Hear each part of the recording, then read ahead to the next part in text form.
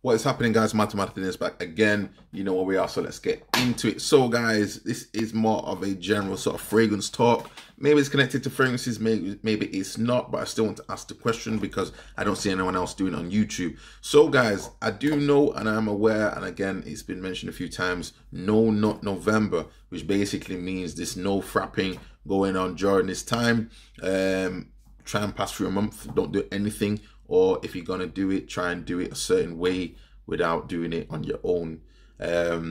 Now this is interesting, guys, because I have a quick question as well, and just things I'm seeing just from the videos and things going on in the YouTube community. Has anyone else been trying this for the month of November? As I say, it's more to do with not doing it via frapping as such. If you're going to do anything, then obviously it needs to be with somebody else, not necessarily on your own. Has anyone found that you're finding that you're getting more compliments when you're wearing fragrances? Do you feel, if you're involved and you've been doing this, that you wear a slightly more manly type of fragrance during this time? Because if you're doing the semen retention stuff and you're at a point where I understand obviously testosterone is supposed to increase, do you feel like it also has a mental aspect as well in respect of the type of fragrances that you want to wear during this time?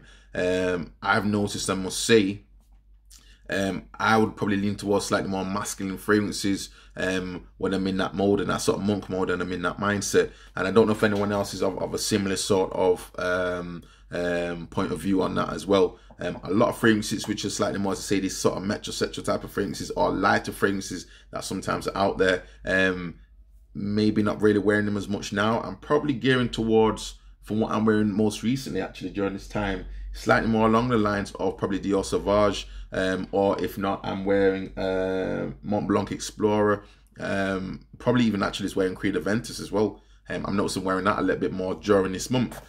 So I don't know if that has any effect at all.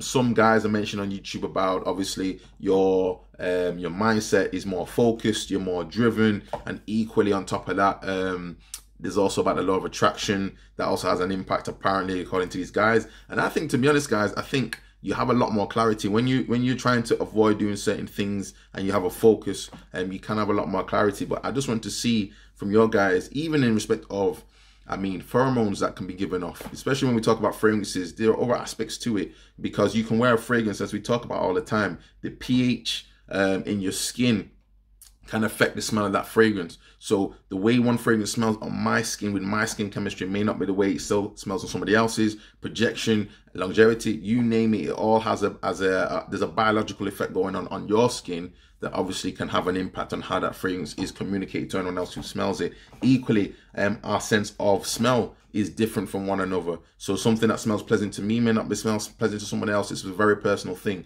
But I'm just asking a question during this time, for those who have been practicing No Nut November, have you found that you get a lot more compliments when you're wearing fragrances? Have you found that maybe you're wearing slightly more masculine fragrances, or are you going the other way and wearing slightly more, how could I say, non-offensive fragrances? Has there been any type of impact at all in respect of this particular time frame for those that are doing it, in respect of what you're wearing in fragrances? For me, as I say, I am probably gearing towards slightly more masculine fragrances. I've probably noticed that there's a certain type of fragrance I prefer to wear right about now, but who knows, guys.